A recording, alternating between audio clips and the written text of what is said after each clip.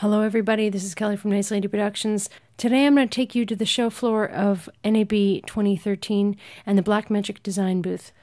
I want to first look at the Blackmagic Pocket Cinema camera, which is a long name for any camera this small. It has an active micro four thirds mount so that you can use the electronic micro four thirds lenses from Panasonic and other manufacturers, which is nice, but it doesn't have autofocus.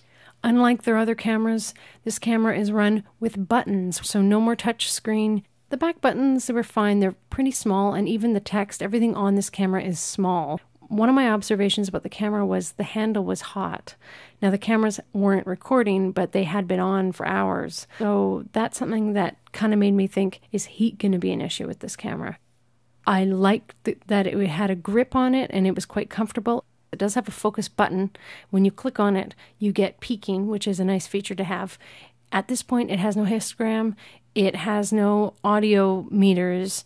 So you can see on the side of the camera, there's a LANC port, which is brilliant to be able to do remote trigger. It has a headphone jack and it has a stereo in port as well as micro HDMI. I was a bit taken aback by the fact that the ports on the side of the camera are not enclosed. So if it rains on your camera or you go to the beach and it gets sand in the ports, I mean, that would be probably a big deal.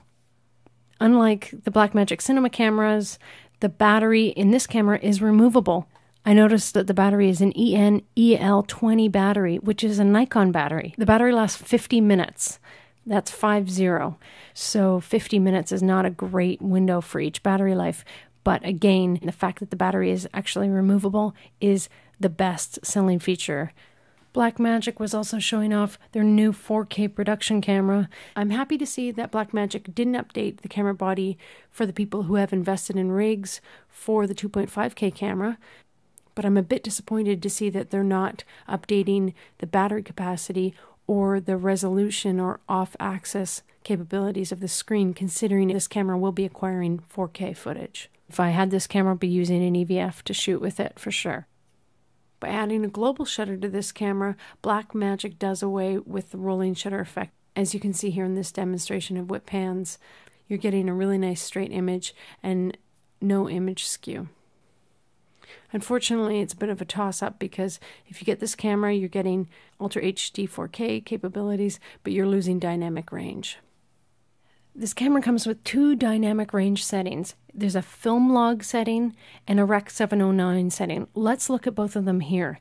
The film setting, to me, of course, right off the bat, love it. Looks very Alexa-like. Do I think that this is a 4K competition camera for Red? Not really. I kind of feel like we're at the starting point with this line of cameras that's similar to where we were a few years ago with DSLRs, in that they came out and they weren't fully fitted for actual production use in the same way that they could be.